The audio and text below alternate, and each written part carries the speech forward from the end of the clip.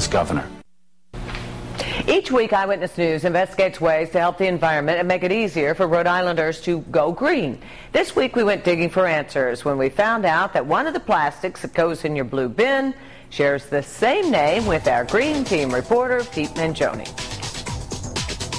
On the bottom of many plastic bottles, I noticed the name Pete. So I took to the streets of Providence to see if it was referring to me or something else altogether. Here is where the puzzle all started. On the bottom of this plastic bottle with what looked like my name.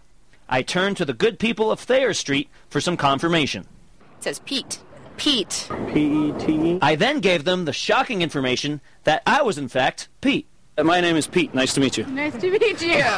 Fantastic. Is that how you introduce yourself to everyone? But despite the many recycling stories I do for the Eyewitness News Green Team, everyone quickly realized the label wasn't about me. I doubt it. Is it? I don't think so. It was biochemist Raphael Rosby who came the closest to the actual answer. That's some chemical name, I'm sure.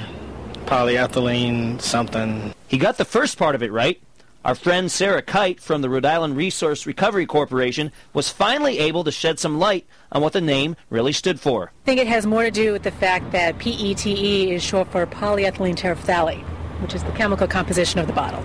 Was the answer disappointing? Yes, a little bit. But that won't stop me from recycling my good name one bottle at a time. For the Green Team, I'm Pete Mangione. There